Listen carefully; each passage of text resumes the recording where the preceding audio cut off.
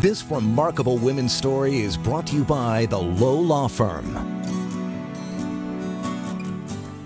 Well, now continuing our Remarkable Women series here on KTAB, we're highlighting the stories of women in the big country who are actually all going above and beyond in a big way. Some amazing stories we've heard already, and this week our Jessica Rank takes us to Callahan County to meet a woman who has worn many hats over the years.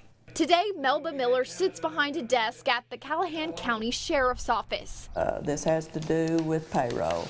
This has to do with vehicle maintenance. From the looks of it, she's got everything down to a schedule. But it's not because she's been here her whole life. In fact, this isn't even her second or third job she's held. I've never really had a job I didn't like. Melba went to school at McMurray University with the intention of becoming a basketball coach. I just enjoy working with people. But after talking with her professor, things changed. She said, Melba, that's not right for you. Melba went from the court to the classroom.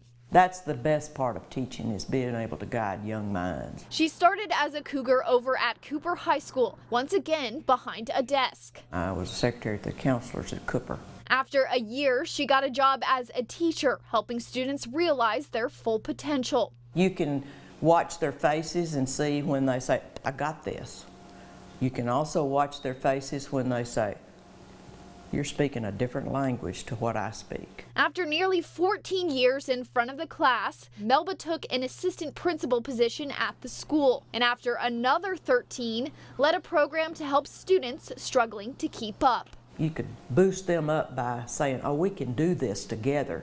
You'd be surprised what they would accomplish. Melba spent 39 years in one school district at one school. When I went to Austin to get my retirement set up, he said, well, let's look at your schools first. I said, we'll just look at one school.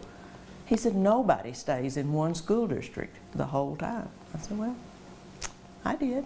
Melba started at the sheriff's office 8 years ago with Terry Joy. Her next journey still unknown. I lived one day at a time. But either way, she'll be ready for it. In Callahan County, with coverage you can count on, Jessica Rank, KTAB News. Thank you, Jessica, and congratulations to Melba, one of our 4 finalists for our Remarkable Women contest. The winner receives a prize package, and that announcement will be next Thursday, April 1st. Pretty impressive. Great story. Pretty steep competition there, too. Yes, yes. Ms. Miller, great job.